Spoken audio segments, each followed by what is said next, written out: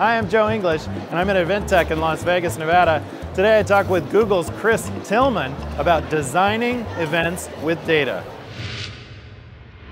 So where do you see it going from here? How do you see data and the information that you're collecting shaping your events in the future?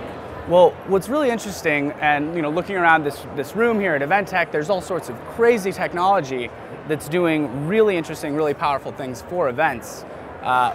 However, I really think we've just scratched the surface. I think we're headed towards, I hate to use the word, paradigm shift because it's kind of cliche, but we're moving away from having an event where a bunch of people sit in a room and watch a presentation to something where the attendees are actually participating, where we're having back and forth, we're having Q&A, we're having audience response via mobile devices, via other means, via social media. We're able to directly engage with people in the moment, in the context, in real time. And I think that's going to drive a really big shift in the way that people interact at events. Yeah, I absolutely agree. It's about interacting, engaging the audience because you've brought them to this place. Right. And put them together. Especially a group of event marketers. Yeah. I mean, they've seen it all and done it all. They know how the sausage gets made. You've really got to engage them. So that's why I like coming here and seeing the way that we're, event marketers, maybe we're a little jaded bunch having seen how everything goes backstage, but this stuff is really compelling. Yeah.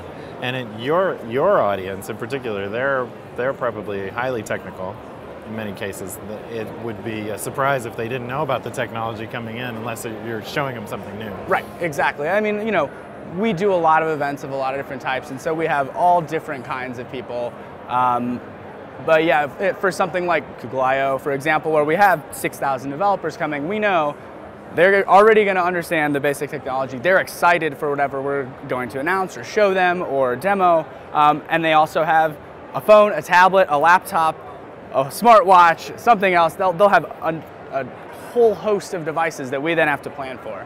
So that's one of the areas where we gather data to improve our events, is we track the kind of average number of devices per user from year to year, particularly for I/O. So we're on track to see it actually reach average devices per user too, which is kind of a threshold that we've been approaching for a while. Yeah. When did smartphones really start to kind of come onto the scene? I think 2006, 2007. Yeah. And now we're to the point where everybody has two devices that they use about and care about enough to connect at an event when they're doing all this other stuff. So we've got our tablet. It's a really exciting maybe got our time. watch, Yeah. But it's also a little scary It is. because every one of these devices is a little radio transmitter, and you can run into a whole host of issues where you've got interference, you've got crosstalk.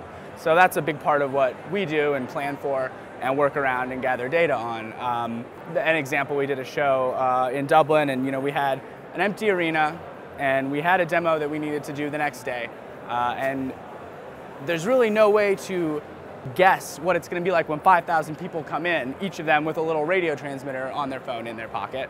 But we had a concert there the night before with the same crowd on the same Wi-Fi network. So we brought them all in for the concert, and we stood backstage just behind the band playing, running tests for this demo, measuring the spectrum and seeing just how bad it was with 5,000 people. And we learned, well, this is not going to work at 10 feet away. Oh, it's not going to work at 6 feet away. Okay, it's going to work at 2 feet away. So it's not data in aggregate, it's not analytics, it's really all about the context. And this, we knew there was only one chance to get those same 5,000 people in the same room with the same networking situation and say, okay, we're going to measure this right now and use it to make it a better experience tomorrow. Wow, well, that's fantastic. Yeah. It's great perspective. Thank you so much for talking to us. Absolutely, thank you so much. Thanks for coming.